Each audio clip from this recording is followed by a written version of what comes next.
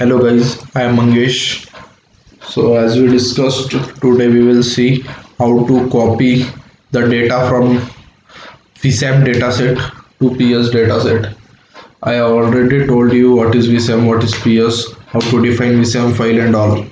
So I hope you have seen my previous videos. Now in this video we will see how we can copy from Vsam to PS through code, through mainframe code. So this is the code.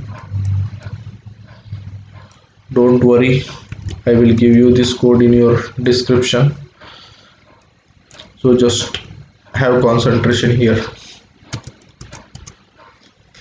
So this is the job card, these two lines are the job card, this is the comment line.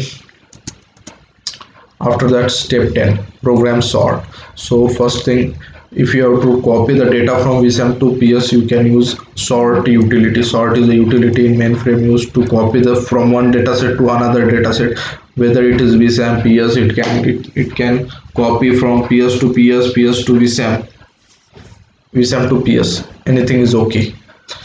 So SORTIN, you have to give that input dataset name from which you are going to copy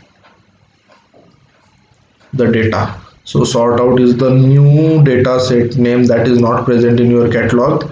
This name should be present in your catalog. It will be new name. You are going to give some different data set. You are going to allocate new data set and you are going to copy that data from this data set to this data set. So your disposition will be new catalog delete. SYSDA is you know that it is a memory. Cycle will be 110. You can use cycle, the primary and secondary parameter of the input.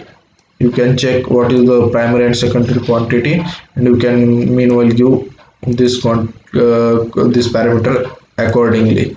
And DISP is equal to asterisk dot SORTIN. I already told, it means it will use all the parameters that are associated with the input.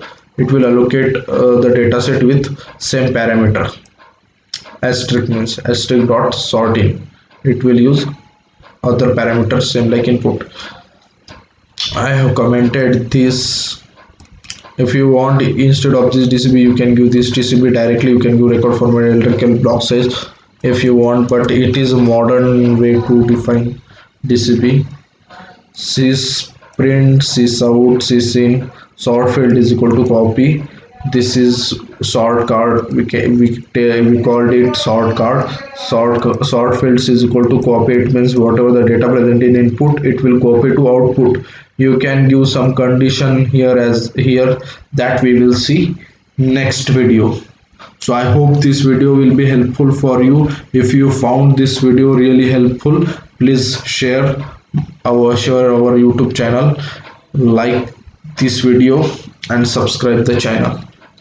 Thanks guys for watching these videos.